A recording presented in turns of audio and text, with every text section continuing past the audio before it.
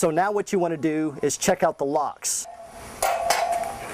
They also have bolts on them that might get rusty and might get a little sticky, so we're going to double check those too.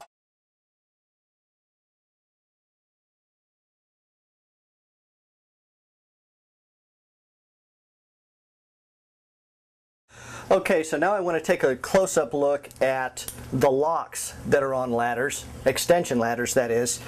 And I have kind of a pseudo diagram of it here.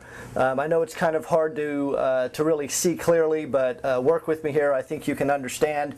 The red dots indicate the side rail. We're kind of taking a ladder that's normally standing up and down, and we're turning it flat sideways. And so you know, basically the rungs go through the red part here. That's where the steps are. And this is the thing that kind of flips up and down as you extend the ladder up and down, and then locks on the lower portion of the ladder. It's got two pivot points, one here and then one here.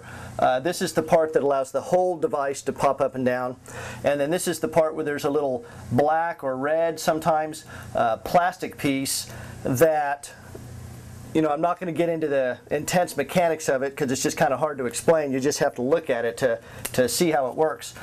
But it's just another part that allows this device to work like it's supposed to work.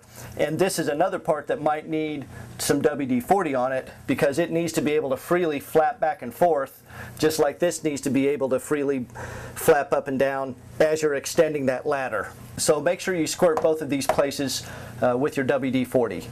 So just put in a little bit of WD-40. You might want to have a rag handy with you when you're climbing that ladder, and you can check the rung before you step on it.